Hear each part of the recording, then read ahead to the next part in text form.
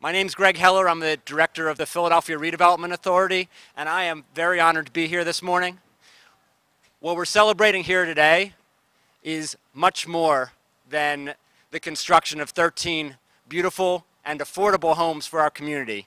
What we're celebrating here today is a new way of building in Philadelphia. So, as I'm sure you know, there are communities in Philadelphia that are growing and thriving, but becoming every day more unaffordable. And what we want to make sure is that those communities, as they grow, are affordable and equitable for the community, the people who live in them, and for the hardworking people who keep our city and our society going every day. So we need affordable and what we're calling workforce housing in all of our neighborhoods of choice. The problem is we have limited resources to do that with. And every year, the amount of federal resources we have gets ever lower, and the city doesn't have the money to do it all by ourselves. So what you have to do in that situation, you have to get creative. And we got creative thanks to this gentleman on my left, your council president, Darrell Clarke.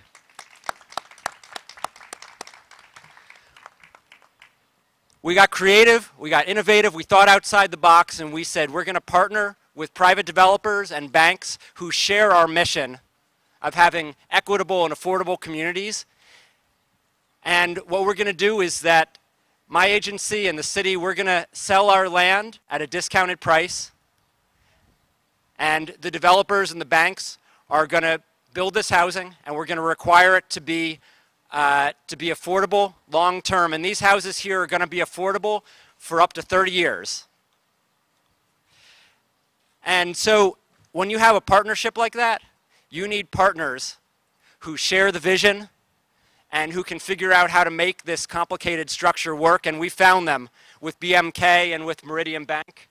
And we are very happy to have found those partners, to have built that partnership, and to have made this project a success. So what we're celebrating here today is not just one project with 13 new affordable homes selling at under $230,000, but we're celebrating a new way of building in Philadelphia where in every neighborhood of choice, where the city and Redevelopment Authority have land, we can make that land available, eliminate the blight in our neighborhoods, and get those pieces of land developed. With that, I want to turn the microphone over to the man who deserves the credit for designing this program, for pushing this through, for making sure that projects like this happen in neighborhoods of choice throughout Philadelphia. Please welcome your council president, Darrell Clarke. Good morning, everyone. All right, this is what I'm talking about. So, as Greg laid out the specifics in terms of the details of the program and the financing mechanism, but I want to put in a little different spin. So, being a council person for the 5th District, you end up representing probably the most diverse district in the state. Because those big buildings over there with 17th, 18th, with the cranes on them, called the Comcast Towers, we represent those, right? In the Rittenhouse Square, when you go down there and you see the little people playing in the dogs, and you know what I'm talking about, right? On Sunday, you know, doing whatever, right? Some expensive real estate over there. And then up north, there's some challenges, right? You know what I'm talking about? There's some challenges up there. So what we've done over the years, when the federal government was fruitful, we built a lot of affordable housing in some of these neighborhoods. Actually, some here. We took down the towers over at Cambridge, redid Richard Allen. Looks really nice. But as Greg was saying, that money has dwindled. And then in the other areas, like the end of the corner, where those properties are going, what, $650? $650, $700 now. I don't know about you all, but I can't afford to live there, right? But in the middle, which we call the sweet spot, the simple reality is that the majority of the people that live in the city of Philadelphia could probably afford those houses, but we have not been building new construction that meets that sweet spot, being able to take advantage of the 10-year tax abatement, new amenities, you know, in neighborhoods of choice. So we put our heads together and we came together with an initiative and a strategy, and we call it workforce housing because that's what it is. We need to be able to provide an opportunity for the the lady that's a police officer, right? And the husband that's a nurse. Y'all like the way I flipped that script on that, right? All right. But the reality is that those are the realities of our city. You know, we have these people and they can't afford the thing on the corner and they don't qualify because they make a little too much money for the affordable housing. So, exactly. So as a result of this, we're able to address the needs of those people that encompass the majority of the individuals living in our city. So that's why I'm excited to have worked with Greg from the RDA, all the other individuals from the city agencies, my good friends from BMK, because at the end of the day, you got to have some private people willing to jump off the diving board and say, I'm going to try this, right? You know, because it's challenging to get people to first get engaged with the city, but do something outside of the box. So I just want to say how excited I am today to be in a position to talk to the residents and say that we have delivered a product that's going to be available to your daughters and your sons and your family members, because now all of a sudden everybody wants to live in North Philly, right? You know what I'm talking about? I know you get those calls because I get them all the time. People I went to school with, hey, man, can you hook me up, man? Nah, you come down here and get an application, right? But this is a place of choice, but we want to make sure that we have the appropriate product down in this neighborhood. So to my friends, the residents of the community who have held it together, I want to thank you all. I want to thank our partners, BMK, Meridian Bank, and Greg from the RDA, and all of the people, guys in my office, Jeremy. I think Jeremy, this is Jeremy's first ribbon cutting. It's your first ribbon cutting? Yeah, he'll probably be asked for the rest of the day off. He said, boss, I took care of it, I'm out of here. But guys, I genuinely, I just want to thank you all so much for this wonderful, wonderful event. As was said, we're going to be doing a whole lot more. I think Francisville's next. Francisville's next. So those of you who are interested, well, you know, Francisville's a little, you putting out all the goods. I just want to thank you. Obviously I'm pretty excited about this, but I just want to thank everybody who's participated in this wonderful program. This is what we're going to be doing across the city. This is the new model. You got to think outside of the box in today's world. So I want to thank you all so much and look forward to continuing to do the work for the people of the city of Philadelphia. Thank you all so much. Thank you, Councilman. So, as I mentioned, when you, first of all, there are a lot of people who work behind the scenes on projects like this, and one of them who's worked the hardest on it is here with us, and I like to always acknowledge folks from my office in the city. So I want to acknowledge Susan Callanan, who's standing in the back, for all your hard work on this project. So as I mentioned, when you've got a partnership between the city and the private sector, you need great partners who are willing to work hard and figure out how to make these complicated projects happen. And we had a great partner with BMK. So at this time, I want to bring up the builders of this project, Larry McKnight and Mo Rushdie.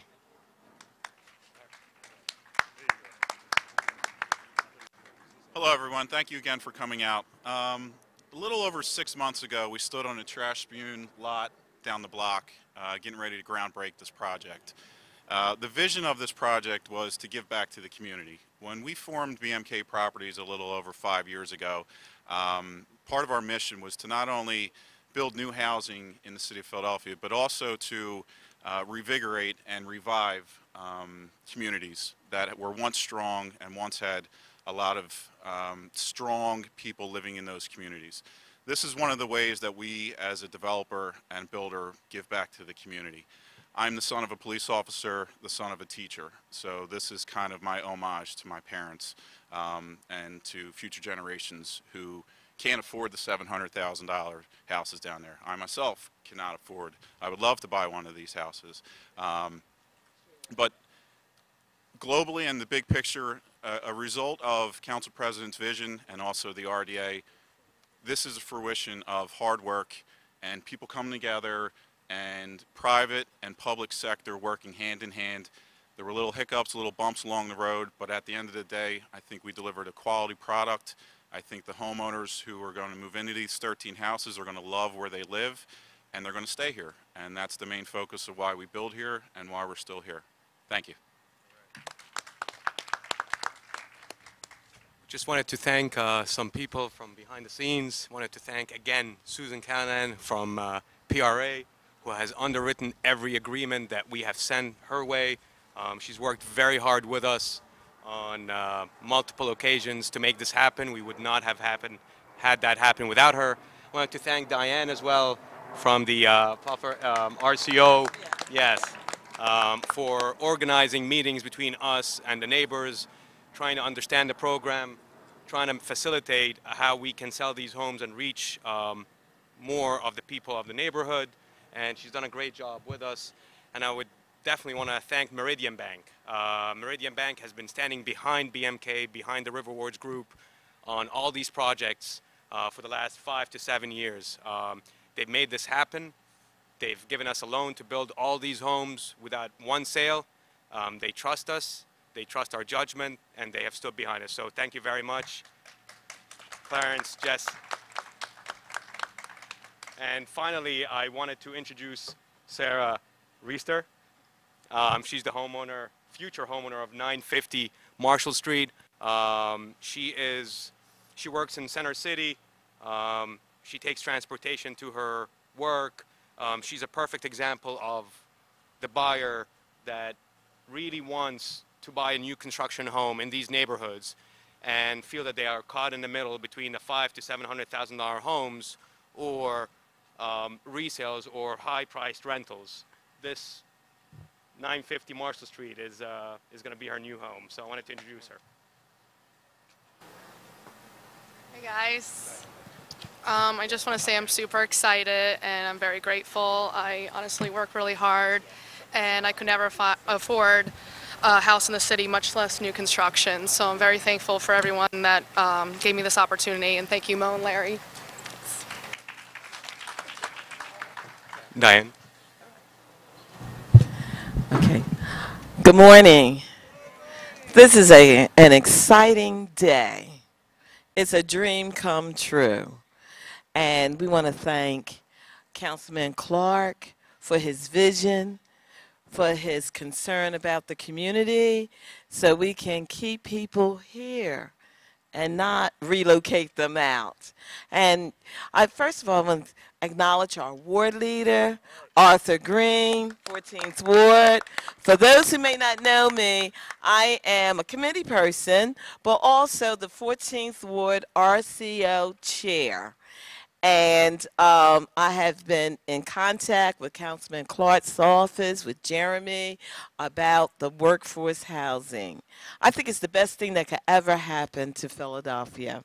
And let's give Councilman Clarke another hand. And also, State Representative Curtis Thomas could not be here today, but he wants to say congratulations to Councilman Clarke, thanking him for his vision, thanking him for making this come true. And we're looking forward for more projects. We want to thank the developer, the contractor, who has been very patient, who have been, and also made little, tweaks to the original plans that first came out. We want to thank him, and we want to also thank Councilman Clarke for allowing the RCO, the 14th Ward RCO, that opportunity to be one of the first to see this project come through. And we hope to see more of these type projects. Thank you again.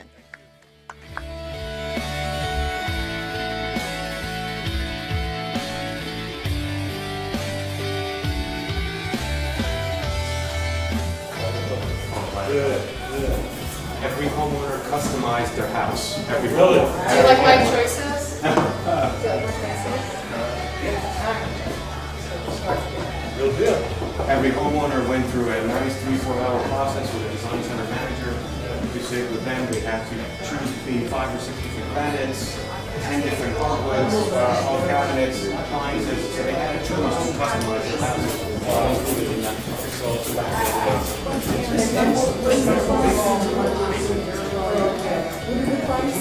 The price is $229.99. So this is where the flat screen goes. Absolutely. This is the man cave. This could be the man cave. $60 flat screen. This could be the man cave or the woman's cave. Yes, that's what I said. Yeah. However you like. Get you the remotes lined up with the little ticket.